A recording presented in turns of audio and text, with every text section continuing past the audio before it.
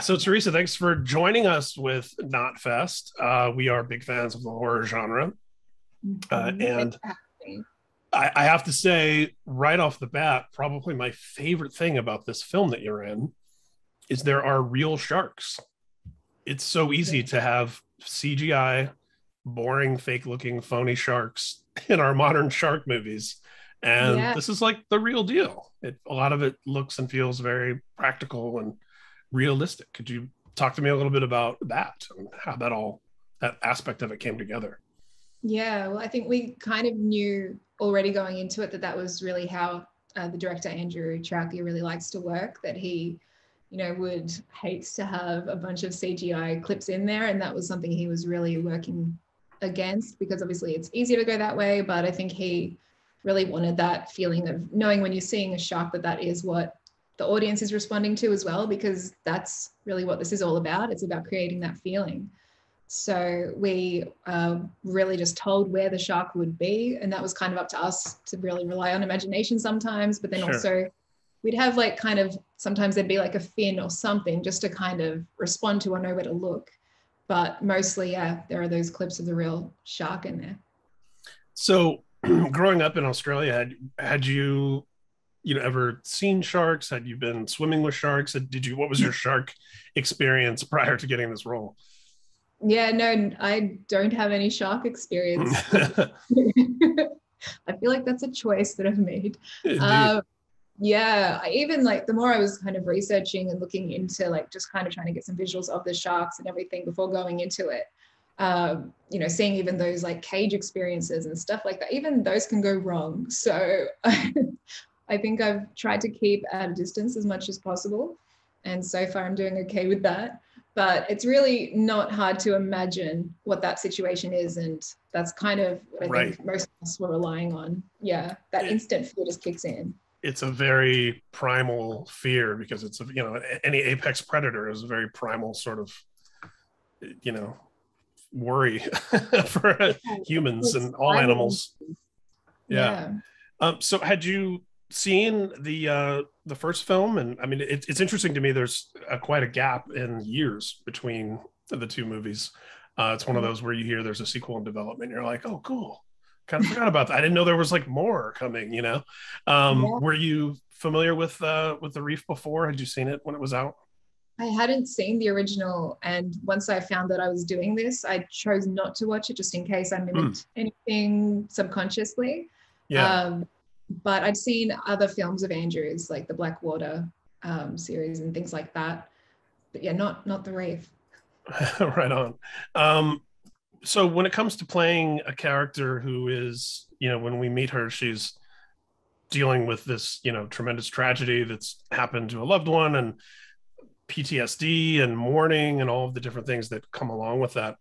What, as an actor, do you do to sort of prepare to get in that headspace? And how do you shake off being in that headspace when you're wrapped for the day? Yeah, I mean, it's kind of its own sort of like you have to almost section off when you're allowing yourself to really kind of fully experience it. And then I will say, like, checking out of this character took some time because it does, it sort of takes hold of your body, whether you kind of logically know that it should let go or not, it's still there. For the homework of this and working on that kind of part of things, I definitely looked into a lot of kind of PTSD, trauma, domestic violence, and just watching a bunch of stuff as well, like looking into different people's stories that have gone through it, including like victims as well as family members and things like that. Just seeing how it kind of impacts pretty much everyone involved, including those that are caring about the person that's kind of going through it. So for me, it was understanding that world, but then also finding a way to make it truthful for me so that it wasn't acting out an idea. So I kind of, my way of working with things is finding what is similar of myself with the character. And I kind of try to really bring that to light. But then also there is that element of loss of a loved one and that kind of a thing, which I think a lot of people can connect with. And I know I did. So that was something that really helped me to access her, as well as just she has this kind of a need outside of herself of needing to protect others and particularly her sister in this. So that was something that I could really kind of hold on to of the fact that I'm fighting for something, not just, you know, expressing emotion, that there is a need there. Yeah, and I really appreciated that this film had that depth, you know, not to make an ocean pun, but that there was Mm-hmm. that, you know, emotionalism happening story wise, because it's really easy to make a film like this that's, you know, a shark is stalking people, but there's not really much there if you don't have this to kind of, oh my God, I almost said sink your teeth into. If you don't have this to work with, you know, story wise, uh, and yeah, and you're right. It's, you know, losing someone close to you is something unfortunately everyone at some point can relate to, and I think that one of the things that's great about art and film is that you can tell stories like this that are in this kind of exaggerated, fantastical setting or situation, but are really dealing with things that people deal with in normal humdrum life. Yeah, I think that was something that I really liked about the script initially, and was hoping that that was something that the way that it read on the page was how it was going to be actually executed and presented, because it is, like you said, it's so easy for this kind of a film to be, you know, to just play into the expectations of it being that sort of like, you know, jumps every few minutes and that kind of a thing. But I really love that there was this real story there, and there are these characters that are experiencing something so different from, well, not even, I mean, there's the physical danger of them, what they're facing, but then also they're experiencing so many other things. And for me, I feel like that's what propels the story, and the fact that that's sort of at the forefront really, I hope it kind of sets it apart from different other shark films. Mm. And you actually answered my next question, which was, what do you Oh, think sets this movie apart from other shark oh films? No, no, it's no great. way. So there it was. You know, in doing a little bit of homework ahead of time, I read that you started acting at a young age and fell in love with theater, and you did some writing and things like that. So I have to wonder, you know, obviously theater requires so much imagination in terms of the environment and the set and all that sort of thing.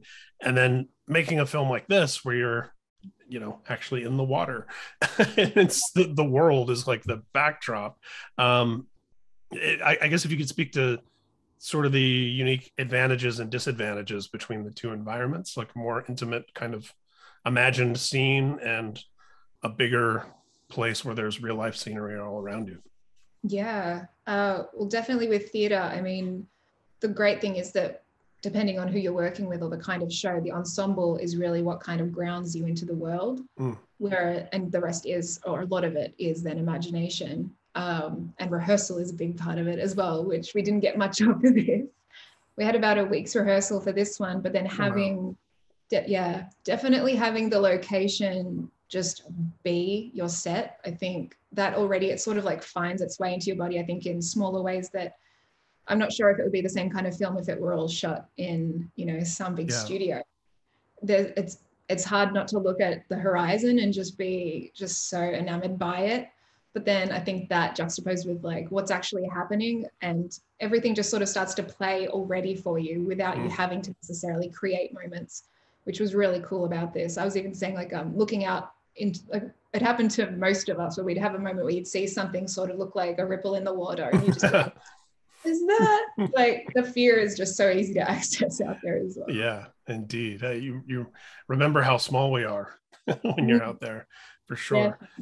Yeah. Uh, Now I understand the films actually came out like kind of earlier than expected in Australia, right? It's in theaters. A little surprise.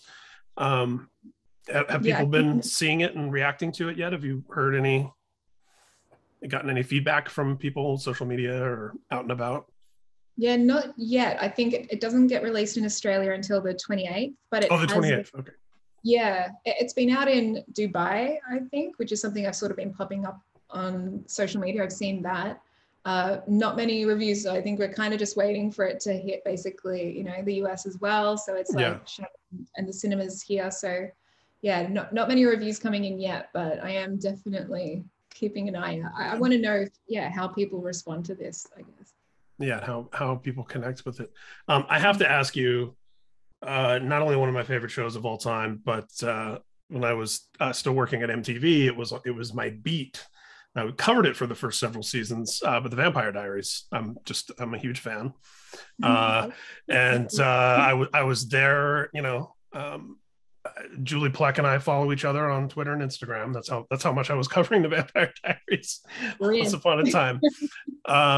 So yeah, I have to ask you, now that universe is sort of wrapped up with the last show from that world for now going off the air, is that, obviously you're a bit removed from it at this point, but was that kind of a bittersweet to hear that it's, wrapping up for now? Or Definitely. I mean, hearing that news, it was one of those moments where you just sort of never envisioned the world without some kind of spin-off or something existing at the time, particularly like it's been around for so long as well. Hearing that was, I think, surprising, but I also feel like I don't know if it's the end, because I just feel like if there were a world that's been created where there is just so much potential for new stories to be told and new characters, I think it's there already. Like the groundwork has been laid. Now it's just, I'm hopeful that we see something come from it, at least, in the near future. And somehow they were able to cast performers to play vampires who turned out to be ageless in real life. Because like you still look at like what, whether it's Claire Holt or Ian Somerhalder or whatever, like you see them and it's like they look the same as they did in season 1. I know. I don't know what their secrets are, but they're just eternally gorgeous people. Yeah, literally. Yeah. So yeah, I agree with you. I think there's, it's inevitable that it will return in some form, but it was strange to think like, there's a moment now where there just isn't a show on the air. There was always a show on the air for 3 shows in a row. Exactly. Yeah. Very, very strange. But, Julie's amazing. And I think just the work that she's put in as well, like there's a huge scope that I think can still be accessed. So I'll be looking out and rooting for them. For sure. Same. So I wanted to ask you, while I've got you, because we are talking about a shark movie. Do you have favorite genre films? Did you ever go through a phase where you watched shark movies in particular, or horror movies generally, or psychological thriller? Not to put you on the spot. We don't expect you to be an aficionado, but just curious. Yeah, I think, I've always been into thrillers, which is like, it's probably got a lot to do with like my mum's VHS collection. It was very like thriller, lots of, trying to think of like Double Jeopardy and Sleeping with the Enemy, that kind of thing. Oh, nice. Yeah. I mean, that was a whole genre. I mean, it was kind of, at the risk of sounding tasteless, like the erotic thriller genre. It was, and definitely that was a vibe of its own. But now it's like I still, horrors. I kind of went off the super super gore stuff. I just kind of got to a point where I pulled back from that a bit. But I love the stuff that keeps the suspense going. And and I don't know, for like a shock moment, because I have such an appreciation for what the special effects and makeup department can do. Because even particularly working into the Badlands and stuff, you just see what they're able to create. And I think if something can look cool as it happens, I love that. I'm trying not to be too detailed about things that happen, but I really like that kind of stuff. And horrors, I really get into. I like the jumpy ones. Yeah, I'm a jump scare fan, and I'm also a big believer that what you don't see is scarier than what they might put on screen. So I'm not big into like the torture porn genre, they call it, where it's just nonstop gore being perpetrated on a person for long scenes. I'm much more like the where there's mystique and there's some mystery and things to have you turning the lights on when you get home. I like that sort of stuff a lot better. It's a lot more effective than when they just show it to you and you're like, oh, this is just gross. This isn't scary. Your mind can make it so much worse. The like erotic thriller genre in the 90s, isn't it strange that they don't really make those movies anymore? It's, I don't know what happened. Like, Westerns, so many romantic comedies, like every genre always has like something happening, even though it ebbs and flows. And I feel like, the era of like Your Basic Instincts and those kind of movies, like they're just not, we just don't get them anymore. I know. I'm trying to think if I've seen anything similar, because it is such an oddly specific kind of with films for some reason. And it seems very 90s, right? Like I know there were, I'm sure cinephiles are shaking their fists. They're watching this right now because I know there were great ones in the 70s and everything too. But I mean, I guess Eyes Wide Shut was maybe the last really big one. That's almost an art film. Yeah, I'm thinking more like the sort of cheesier ones. I know. I'm trying to think. I feel like there probably are some on like some streaming things, but I definitely don't feel like it's kind of been leading like at the cinema. Yeah, it doesn't have that same sort of pop culture, the way that like Body Heat and Double Indemnity and those kind of movies like captured the zeitgeist once upon a time. And some of those movies still hold up as, strong performances and all that. And then some of them are, cringy. But yeah, what a genre. Somebody's going to become like the big filmmaker that resurrects that genre. Oh yeah. And does the like smart self-referential, like the Scream for the erotic thriller. Yeah, and nod back at them in between. Yeah. Indeed. So what do you have coming up after this? Are you working on anything now? Is there anything in the chamber?